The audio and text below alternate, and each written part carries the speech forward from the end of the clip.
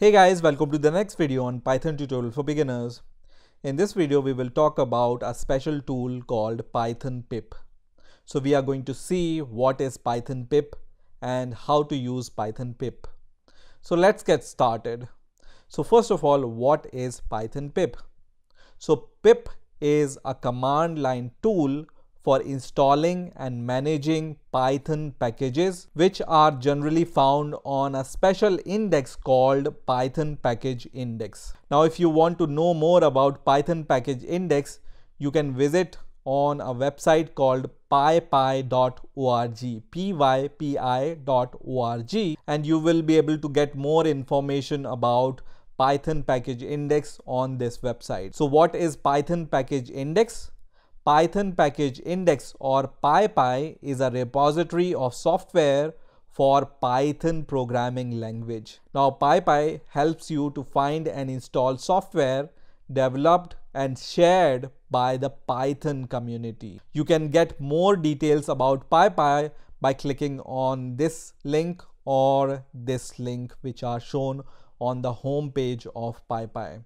And you can see at the time of making this video, there are almost more than 150,000 projects available on this index. And if you want to search for any special project, you can search it using this search text box. So let's see how we can use Python Pip using command line.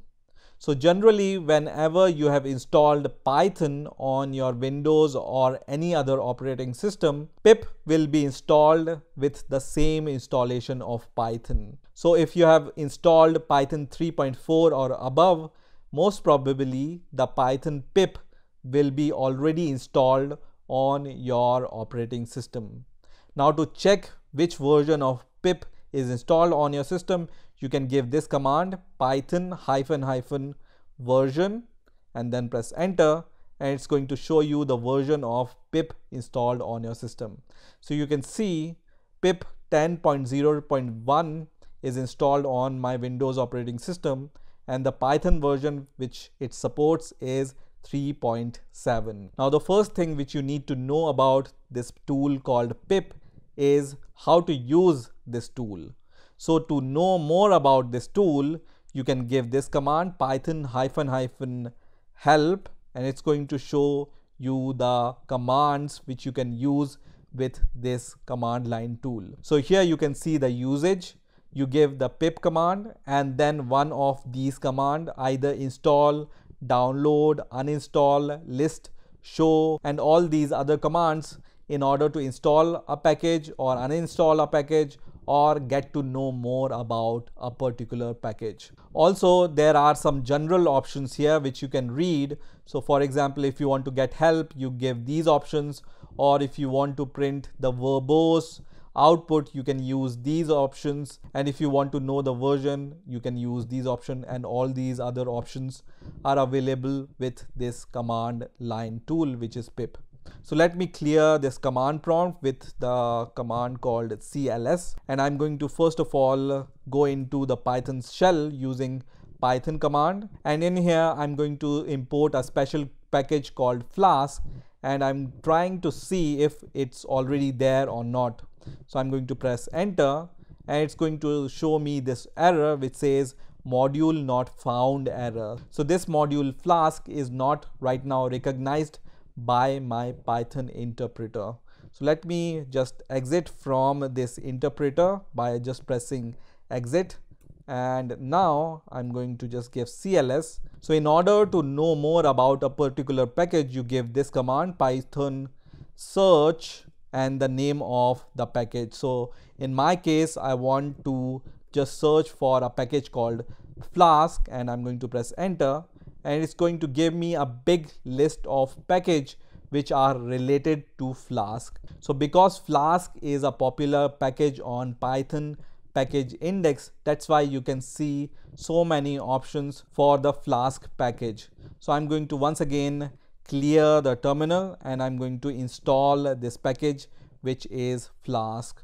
So in order to install the package, you give this command pip install and the name of the package, and then press enter, and it's going to start downloading this package. So now you can see this package is successfully installed on my system, and you can see the version which is installed is Flask 1.0.2. Now in order to know more about a particular package which you have already installed, you can give this command. So in order to know more about the package which you have already installed, you give pip show and the package name. And when I give this command, you can see the name of the package is Flask.